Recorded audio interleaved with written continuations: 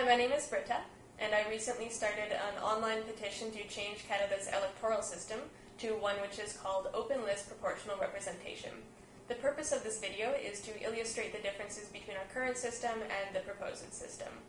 Our current system is called First Past the Post. In this system, each party is allowed to run one candidate per riding. On election day, voters select one candidate to represent themselves in Parliament, and the candidate with the most votes in that riding wins.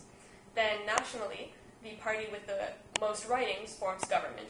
And there are a multitude of problems with this system. As we saw in the last election, it's possible for a party to form a majority government while having only a minority of the seats. And in the 2008 election, we saw that the Green Party won 7% of the national vote and did not win any seats. So it's possible to have a significant percentage of the popular vote and not win any seats. The system that we are proposing is called Open List Proportional Representation. It is in place in 15 countries, including Denmark and the Netherlands, and this is a form of what is called proportional representation.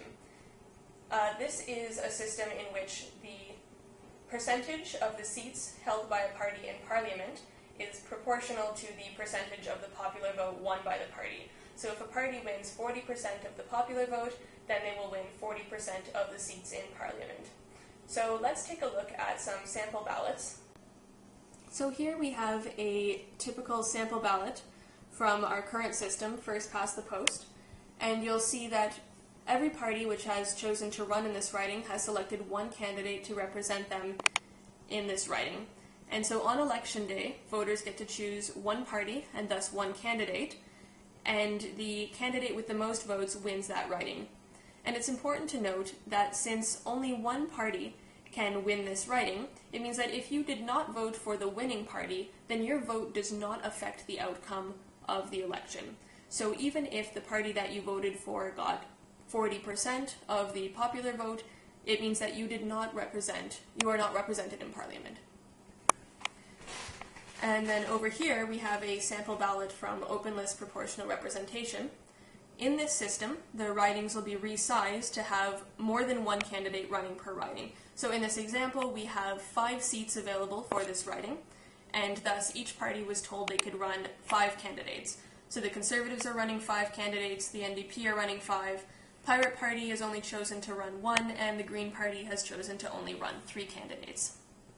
On election day, voters will choose they get to vote once, and they will choose not only the party that they wish to represent them, but which specific candidate within that party. Then, the seats are divided as follows. If the Conservative Party wins 40% of the vote within that riding, then they will win 40% of the 5 seats available, which means they will win 2 seats.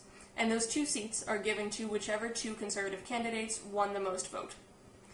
And so, as another example, if the Pirate Party won 20% of the vote in that riding, then they will win 1 seat, and there is only 1 candidate running for the Pirate Party, so that will be the candidate to win that seat. So there are many benefits to making the switch to open list proportional representation. Among the most important include an end to vote splitting, more equitable election results, a party will not have more power than they have earned, more viable choices for the voters. The way that power is distributed also means increased government accountability, and it's the end of wasted votes. So I hope I've convinced you that open list proportional representation is vastly superior to our current system, and thank you